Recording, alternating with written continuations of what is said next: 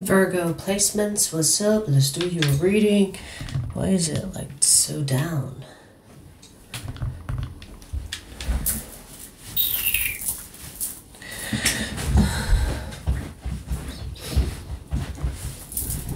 Hi. So I'm doing a Celtic cross spread for the 13 signs this round. And this is yours, Virgo. Sure.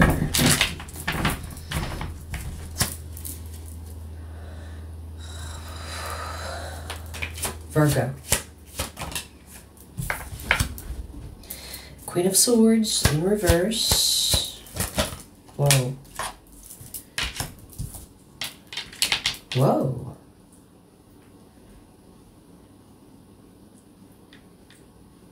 Wow. Interesting. What's crossing you is the Knight of Cups and the Two of Cups.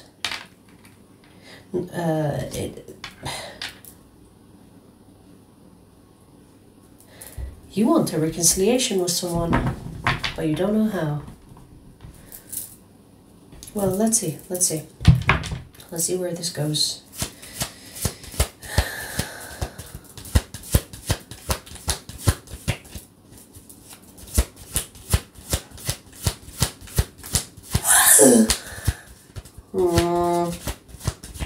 Let's see what's crowning you.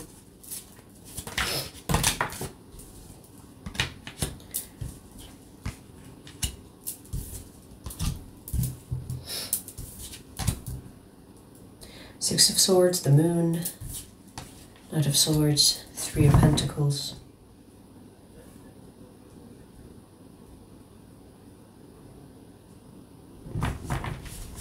Okay, what's beneath you?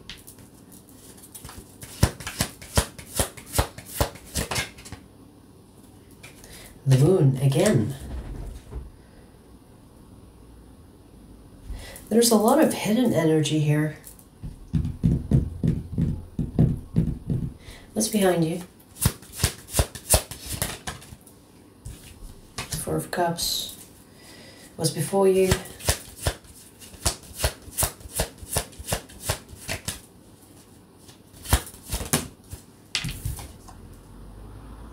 Queen of Pentacles. Your attitude. Death. The Death card. Huh?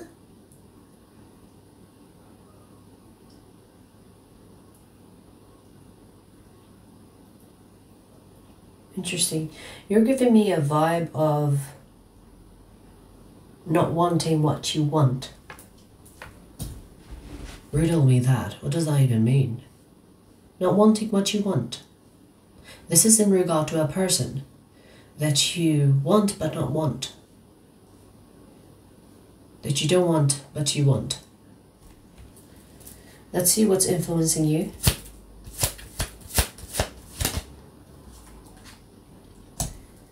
King of Wands. Temptation is what I just heard. Temptation. Hopes and fears.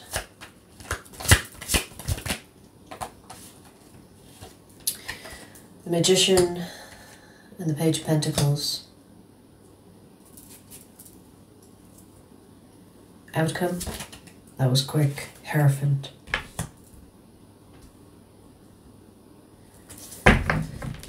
Let's see what you don't see. Ten of Swords. Why are you causing your suffering? Why are you running? Huh? Virgo. It feels like you are causing this discomfort in your life. The discomfort that I speak of is that it's almost like you don't want to want the person that you want. Does that make sense? My head is hurting. You don't want to want the person that you want. I should close this reading right now, because that's what I'm getting. Hold on. Actually, my heater is on, and when I do readings, I get hot, so hang on.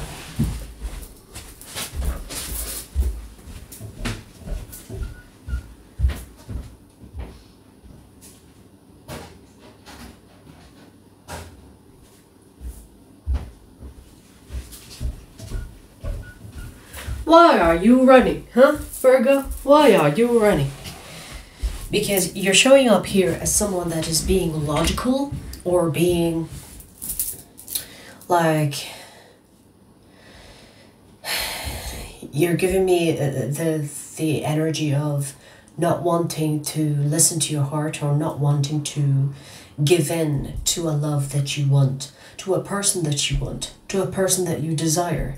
There is also the temptation here that I mentioned earlier. It's like you are causing your suffering.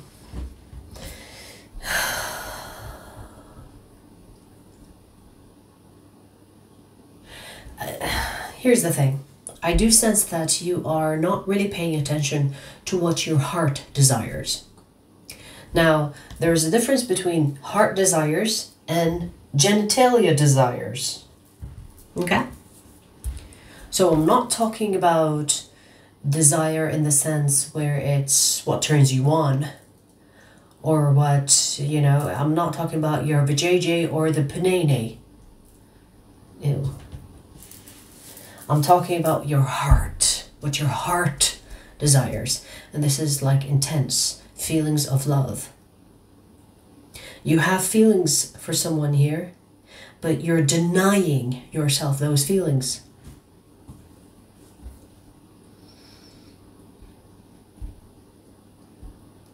I feel like there is a part of this that is being forced on you.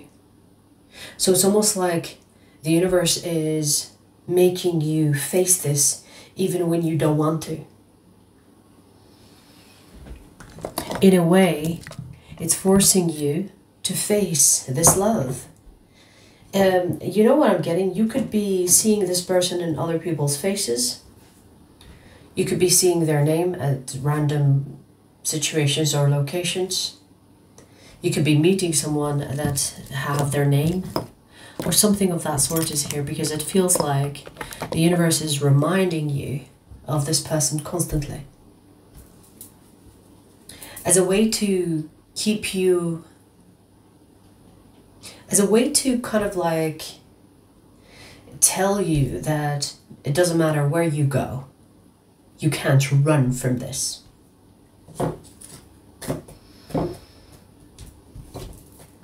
I feel like there will be some type of realization in the near future about this connection.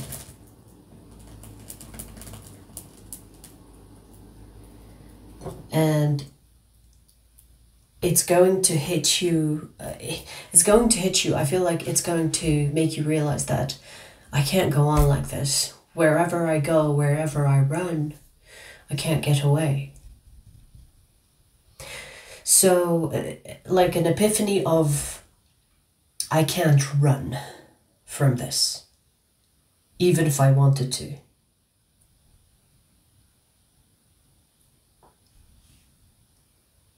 Maybe you were confused about this connection before. Maybe you thought it was just like a fling or a connection that you know, you get to know someone, you fuck around with them, you get over them. Maybe you thought, maybe you underestimated the intensity of this connection. Or maybe you thought that, you know, it's like any relationship, right? But something here is being realized about this connection. And there is like the universe, or it's like a higher power here that is kind of orchestrating this union. Because with the Hierophant as the outcome, it feels like you and this person will be together eventually. But you are pretending, or, you know, you're trying to make it seem like it's over. Even though you know it's not over. You know what I mean? Like sometimes you want something to be over because it's too intense, or it's too hard. So you give up on it, or you try to distract yourself with other people. I do see that you are trying to distract yourself with other people. In fact, there could be people that are trying to distract you from this person.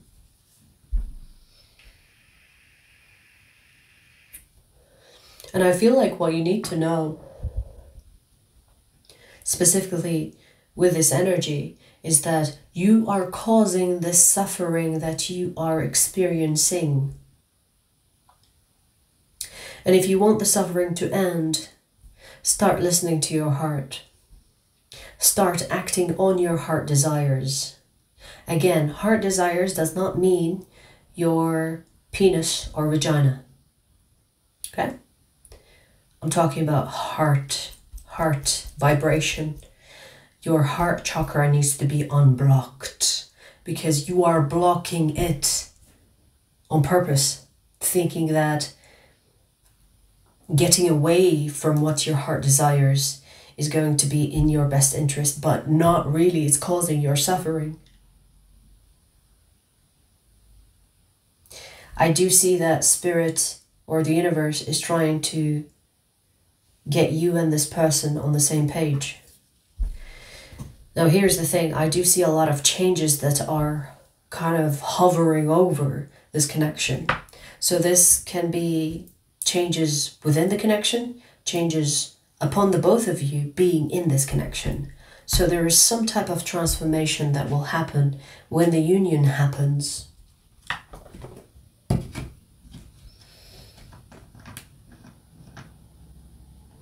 There is also the energy of the ego being humbled. That is crowning this.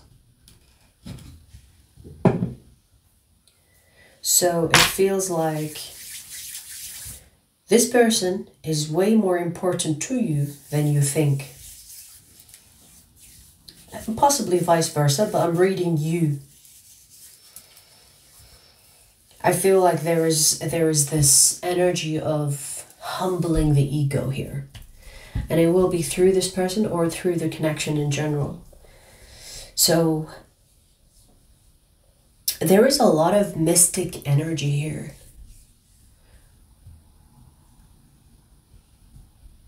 This could be a soulmate. Because when I said mystic, I heard soulmate. So it could be a soulmate or someone that you have a soul tie with at least. Even if it's not long term. But I do see long term. The Hierophant is higher commitment, marriage, long term.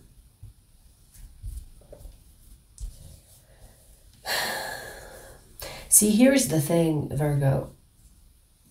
There is the idea that you have here about you possibly committing to someone. So maybe you have fear of commitment, or maybe you're like, well, if I end up committing to this person, then I will have to say goodbye to my singlehood, or, you know, I'll have to commit.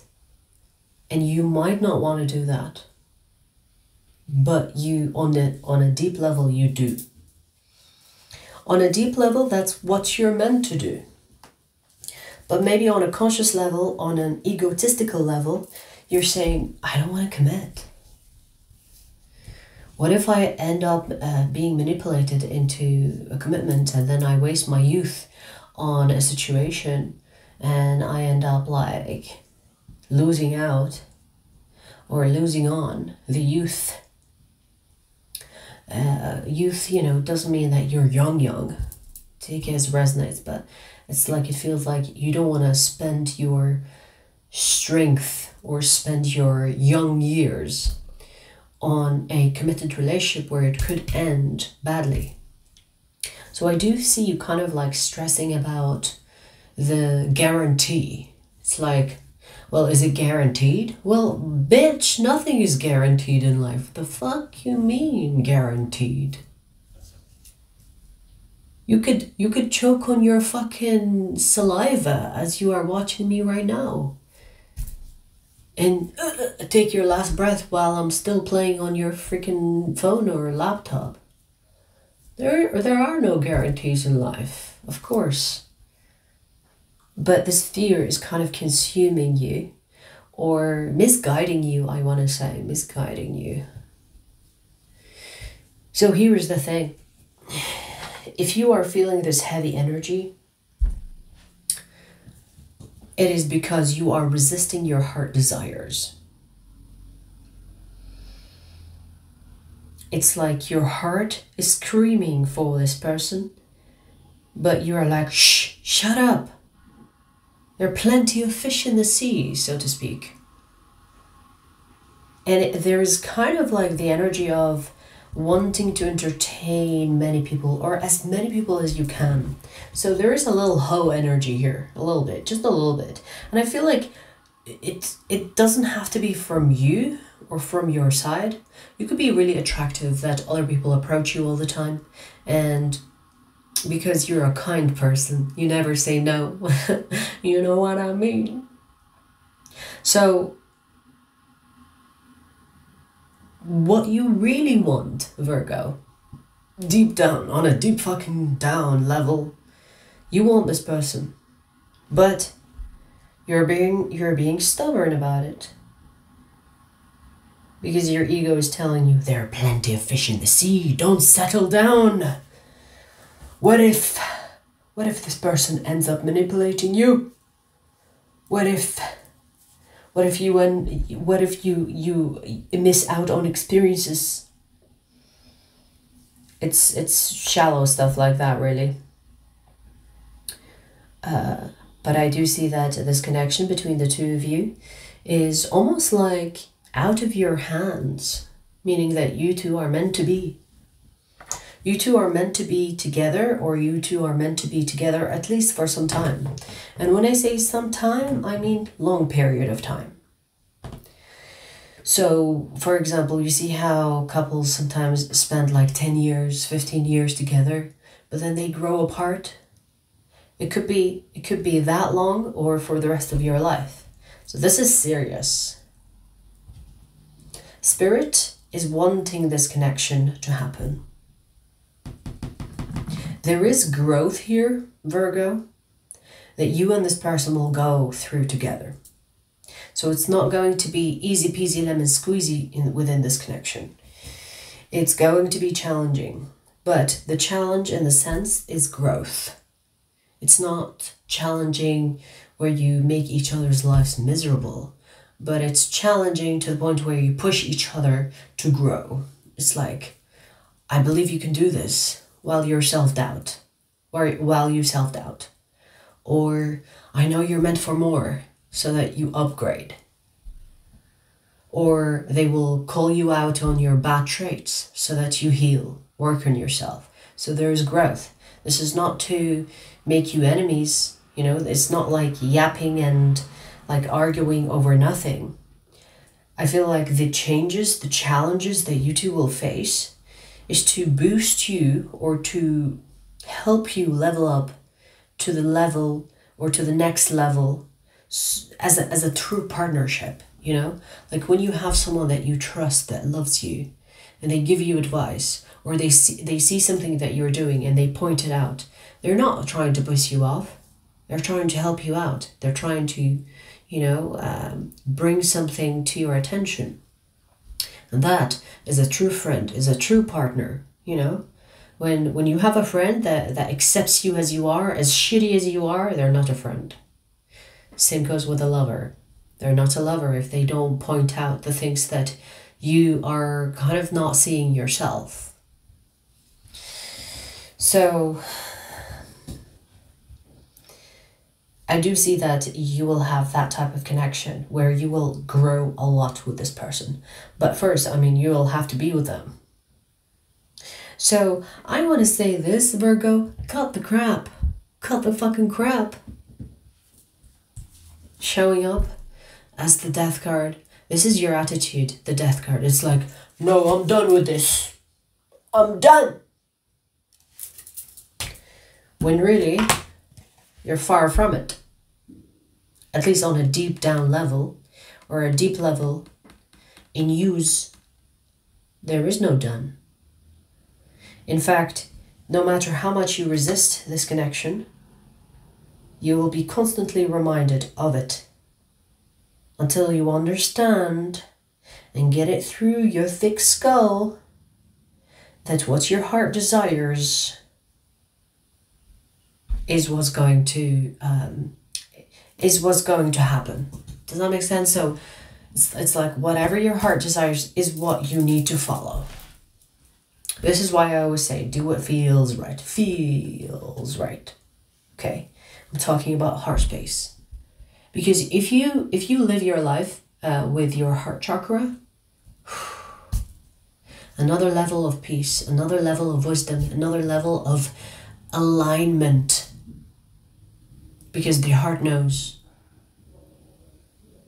And if you know how the heart communicates, you are fucking intelligent. Not only with yourself, but with other people too. So, again, cut the fucking trap. Cut the fucking trap. Interesting that I say that. Cut the fucking crap. Trap. Cut the fucking trap. I don't know. I mean, are you trying to trap this person? Anyways. So that's that.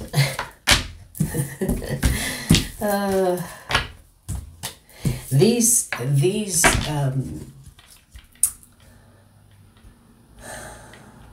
what are they? Fuck. My mind just went blank. What are these called? What is this spread called?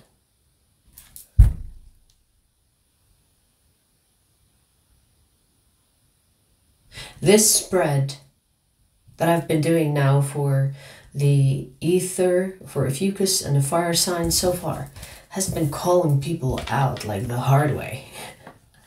So I'm gonna start calling this spread, I forgot the fucking name, I can't fucking remember it, but I'm gonna call it calling you out spread. Setting you straight spread.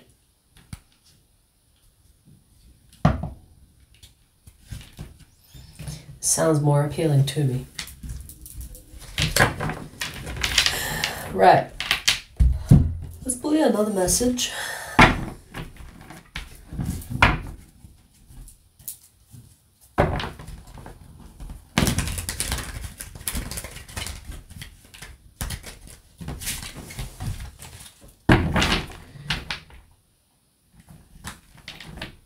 Celtic cross, yes, fucking thank you. These Celtic cross spreads have been lethal. Let me know if you like being roasted. I mean, I don't give a fuck to roast, but they have been like intense. You know what I mean? So let me know if you like to be called out. I'll do it more often then. All right. Like message.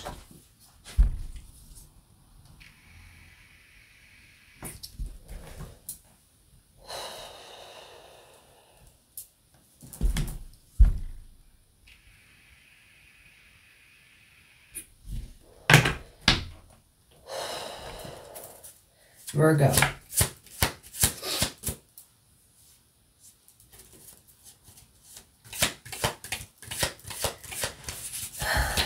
Let's see.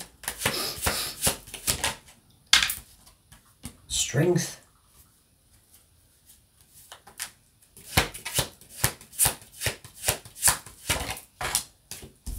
King of Cups.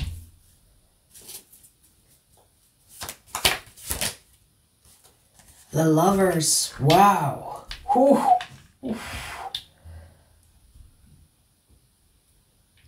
We have a soulmate or a twin flame connection here. And you are just in love with this person. There's something about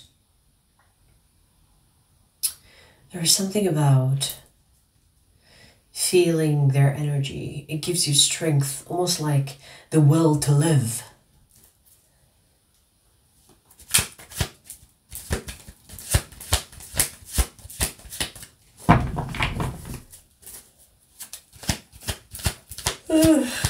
Why am I yawning? I mean, it's towards the end of the day for me. All right, let's see. Ooh, what's beneath you is the Tower. So you've gone through something with this person. There is past of some kind. Or maybe you're still together with this person, but there is a past, if that makes sense. You know when couples go through like a rough patch? It could be that. Or this could be like a separation, or this could be a past person. All right.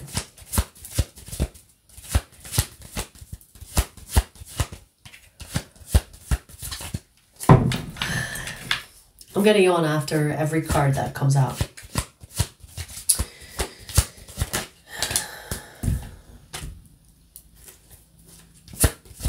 Six of Swords, the Moon,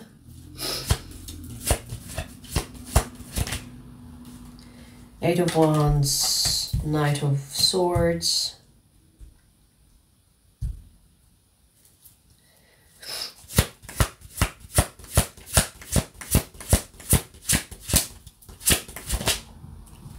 Five of Pentacles,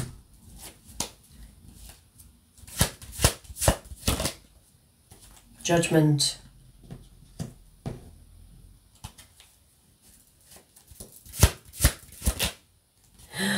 the outcome is the Sun. What a beautiful reading we have here. Now, there are things here to dissect. What you don't see is the Eight of Swords.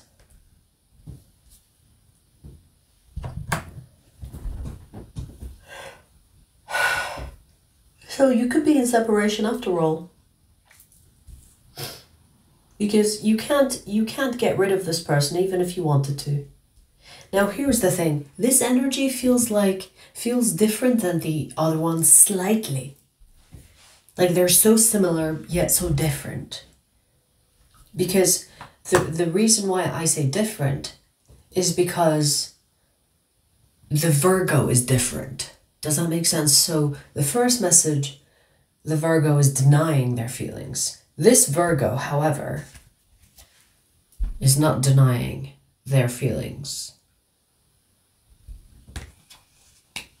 So the only difference between the first message and the second message is that the Virgo is seeing this differently. So Virgo, let's see where this goes in the extended. This looks way more appealing than the first message, to be honest. But anyways, let's see in the extended. It's in the description box. I'll see you there.